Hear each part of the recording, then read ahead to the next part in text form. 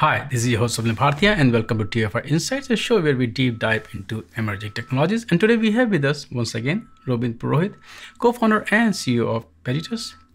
Robin, we spoke earlier for our prediction series, so our viewers already know a bit about the company, but I would like to remind them who you are. So can you please quickly tell about the company? Yeah, great to speak with you again, Swapnil. Peritus.ai, we're a Silicon Valley-based startup that provides a recommendation engine for tech support. Our whole company mission is to bring tech workers AI assistants that make them more productive in their job. Peritus has joined Nvidia's Inception program. Tell me a bit about what is this program all about and how are you leveraging their technologies for your own recommendation engine? Yeah, we're really excited to join their startup program. We're heavy users of Nvidia technology on multiple public clouds. So we use their GPUs and enabling technology for all of our deep learning systems. And we kind of share their vision that this is kind of the time for recommendations engines to cross over from the consumer segment to the enterprise. And so we're working with them both on educating the market on that, as well as using their technology and all the developer training that makes our people smarter. We are quite aware of how consumer space is leveraging recommendation engines, whether it's Amazon or Netflix or any other service out there. We see them recommending the post and all those things. But can you talk about the use of recommendation engine by enterprise customers and why do they need it? Yeah, just to anchor people, so because not everybody knows what a recommendation system or engine is, right? So if you think of Netflix recommending your next movie, the Amazon has an assistant now that suggests things that you might want to buy. Those are things that we encounter in our daily life in the consumer world. Now, the great thing is that those kind of cloud companies have really lowered the cost of doing recommendation systems. The enabling compute and the machine learning technology is all readily available. For the enterprise, the challenge is a little different. You don't have as much data.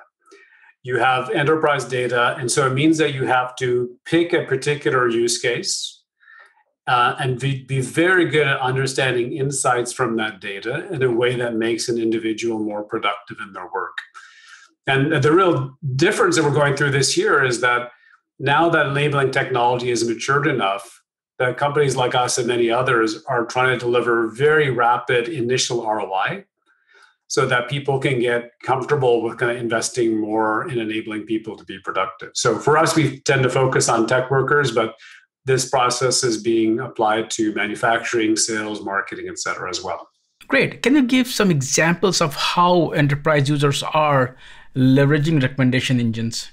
Well, maybe a crossover thing that a lot of people use that might be more relatable is Grammarly. I'm a big Grammarly user.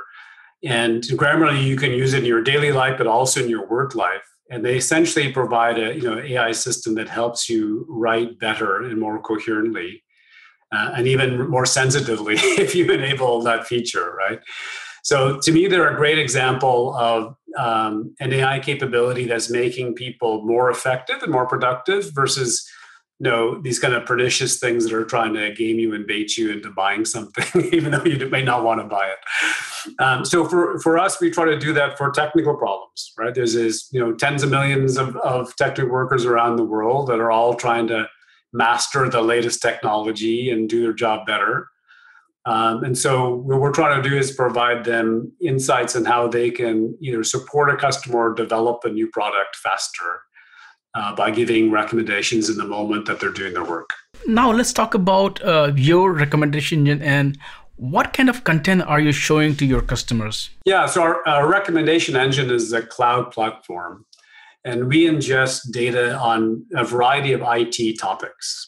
And so that includes public conversations that are happening on communities, whether it's a vendor community or the vast public community on GitHub or Stack Overflow. Then we also find all the content related to those topics and ingest that into our system and use machine learning to match questions people are asking to the most likely answers that are buried in those historical conversations or content that's published in various forms. Now, what's important, as I said before, is technical people want help from somebody else that knows what they're doing, not a bot. Right? So our focus is helping the people who are trying to be helpful be more effective, not replace them with the bot. So that's a lot of content, but can you talk about where are you ingesting the content from so that you can recommend it to your users or customers? That's a great question. Yeah. So look, as we talked before, I think this new wave of enterprise AI is about very fast ROI, right? Because like we've seen in the past, there's a lot of technology ways where people throw a lot of money and it's 2 or 3 years before they see value. I don't think that's the pathway to successful enterprise AI. So we've deliberately picked certain hot areas like cloud native technologies, or big vendors like Cisco or Mongo. And we've actually pre-trained our models by finding all the public conversations and content and expert upvotes and all those sort of things. We built that into our system. So the moment somebody downloads our assistant, they see some immediate value that's better than Google search and better than what they could do using their own hunt and peck to find an answer. And of course, as they use it, as more people use it, the recommendations get better.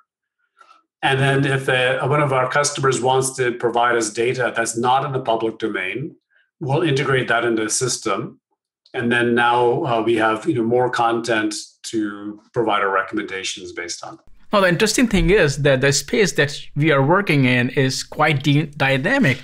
New technologies, new paradigms, they keep coming up at a very fast rate. And cloud native is a very crowded and busy space. So how do you keep up with the latest content that is available out there about all these cloud native or emerging technologies? Do you have your own CI/CD pipeline where you ingest the data or content and then deliver it to your customers? We've done all of the CI/CD DevOps methodology internally to run this at scale. So we're basically ingesting data continuously at scale and putting it into our cloud recommendation engine. And I think you're absolutely right. There's a huge pain point on this cloud data transition. I think now the vast majority of companies are going cloud native, but there's a huge skills gap on what it takes to be successful, especially given the pace of change. I mean, I don't know, do you even know how many different Kubernetes distributions are in the market today? And then that they work very differently. We're in a multi-cloud reality, right? So they all work slightly differently depending on which, private or public cloud platform you're running it on. So it's a real complex task. I've seen my own super smart people struggle with the daily execution there. So, that's a amazing initial pain point for us to focus on.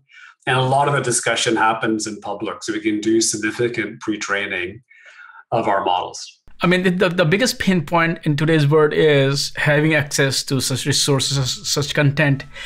We don't value it or we don't see the impact of it directly on developers or DevOps or DevSecOps pipelines and workflow. But can you talk about what is the direct impact of recommendation engines on the pipelines and workflow that you see on DevOps engineers or developers? Yeah, so I think one of the first things we're trying to do is to make sure that people look good. Meaning, if they can make people more successful, then as an engineer, your reputation gets better. You're more employable either by your current or future employers. So particularly on these community forums, people earn reputation points if they can answer more questions better, especially the more complex ones, because they're upvoted by the community. So that's our first focus, is how do we make individuals' reputation better by showing up better on all these communities. Then if you think of a DevOps engineer or a product engineer that's involved in rolling out products and supporting them, we absolutely want them to get more sleep or work on more new features rather than supporting stuff. So if we can shrink the time from taking several hours or days to diagnose a problem or finding the technical insight down to a couple of hours, then we've done our job.